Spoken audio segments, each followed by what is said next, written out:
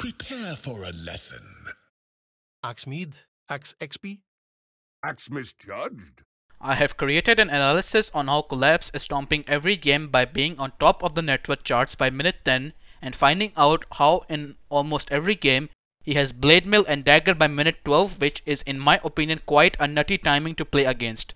And moreover, I go over what farming pattern he abuses and how he plays his lane, the mid game and the late game. Here we can observe as soon as the lane meets, Collapse instantly casts Battle Hunger on the Nature's Prophet as he realizes that NP is the only hero in this lane which can poke him from a safe distance, and pings the techies to trade with the NP so he can get a favorable 1v1 with the Void, play the first few waves without any pressure, and get crucial levels and items so that he can pressure the Void in later levels. With the gold he has obtained from the first few waves, Collapse opts for a Bracer and a Stick. Bracer is an incredible item on Axe as it provides health regen, strength and damage to sustain the lane against Void, and a Stick to take better trades. Collapse understands his hero limits and plays the lane against Void defensively when his health is low or he has double wave under tower, meaning he does not hit him for no reason and waits for his hero's power spike and item timings patiently. As soon as Nature's Prophet comes out of position, he starts with Battle Hunger to slow the NP and goes on him with Techies' Blast Off and secures the kill as he understood his timings better than the enemy. First major power spike of Axe is level 4, when he has 2 points in counter helix and when he gets his chainmail that provides him useful armor, which he will later use to buy Blade Mill. With these two item/level timings, he feels confident enough to go behind the tower and contest any pull that the enemy position 5 is doing, as all the attempts of harass on Axe is completely futile as he has high amounts of armor and easily skip the wave and farm the camp at the same time. After level 5 and onwards, Collapse turns on his farming mode and doesn't flinch even after getting ganked by Tusk. He makes sure to skip the wave behind Void's tower and drags it to the camp and does it every 30 seconds to make sure he farms efficiently and faster, as enemy carry is only farming 4 creeps while Collapse is farming both the jungle camps and creeps simultaneously.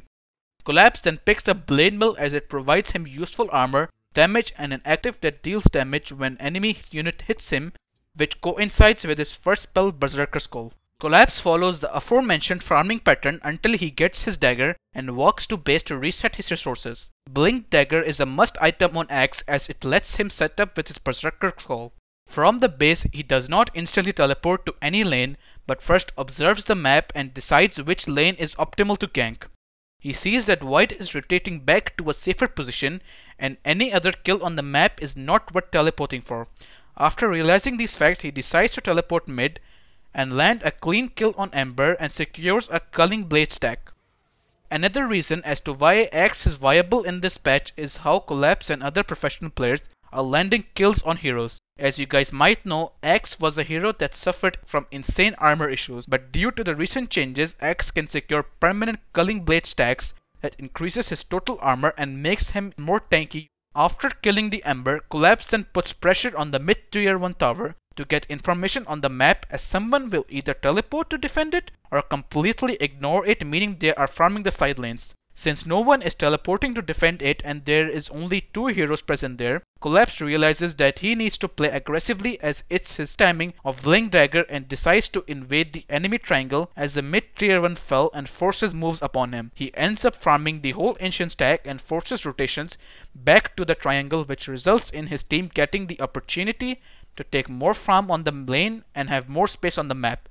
One more thing we can learn from Collapse is that it's better to make the first move and force them to react to your moves instead of reacting to theirs.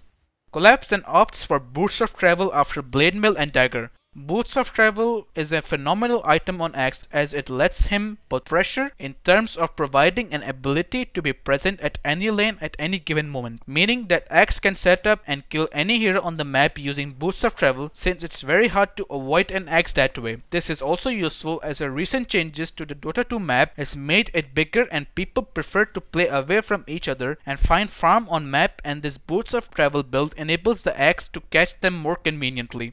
Collapse then goes for Shard. Axe suffers from armor issues as previously mentioned. The Aghanim Shard provides Axe a new dimension to tank fights the more enemy attack hits him. Cutting the wave from behind the tower is something that Collapse does every game. How he approaches this mechanic depends on the matchup he is facing.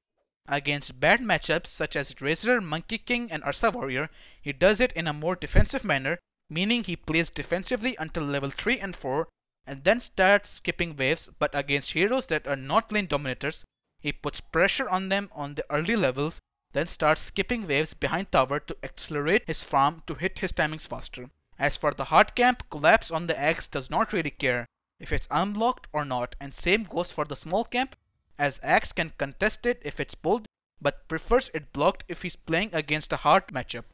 Let's look at how Collapse plays on his level 6 timings against a non-favorable matchup. In this case is a Razor. He plays the lane until level 6 defensively and goes for the play on Razor after he gets his Culling Blade, and when his Elder Titan sets up on Razor. Understanding your timing in lane after early levels is very crucial as an offlane player, and to make sure to go for plays that are sure kills and does not put you in a dangerous position. In this context, the Razor and Pugna would not have died if Axe did not wait for level 6 and went for this play earlier.